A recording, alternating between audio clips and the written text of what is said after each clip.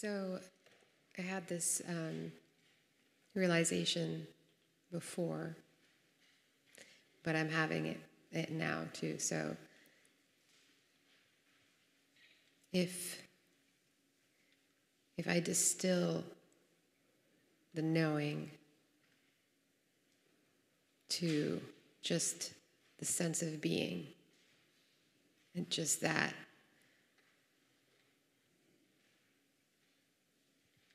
it's literally the same exact sense that every other living creature would have as well. Exactly. Thank you. Yes, if just to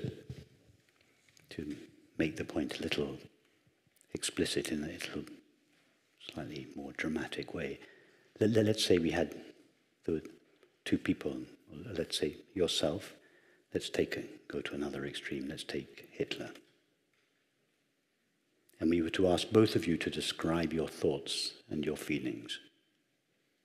They would be poles apart. But if we were to ask both of you, turn your attention away from your thoughts and feelings, just to the pure sense, I am, your experience would be identical. Identical. Identical. Like my son. You would actually be experiencing, I'm not suggesting that you would be experiencing pure being over there and he would be experiencing pure, you'd be experiencing the same being. Yes.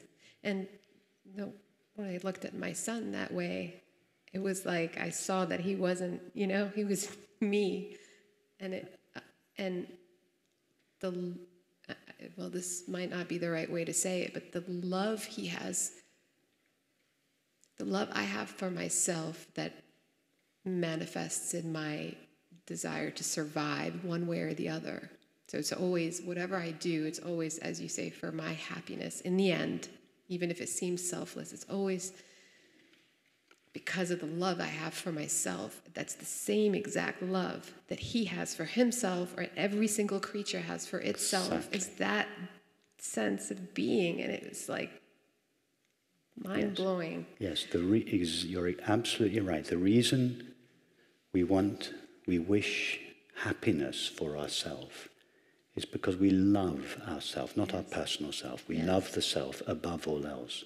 And that's why, as an inevitable consequence of this understanding, because we want happiness for ourselves, because we love ourselves above all else, we want happiness for everyone, because we love everyone's self as ourself. Well, then I wasn't really here in this body anymore, because I was, but I wasn't. The body was in space, because being is everywhere. That's what. Yes. That's why. That's why when we turn the news on and we see the image of a child suffering on the other side of the world, it breaks our heart. Yes. Because we want that child to be happy for exactly the same reason that we want ourselves to be happy. Because we feel that the self of that child is our self. And just as it breaks our heart to be unhappy, it breaks our heart to see somebody else that is unhappy.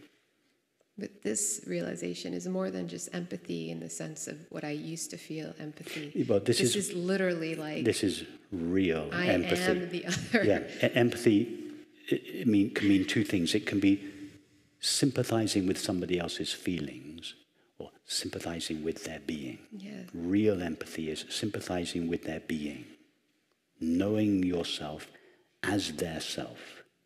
And as a result of that, feeling their feelings as if they were your own. Which makes you want to cry with them when they are sad.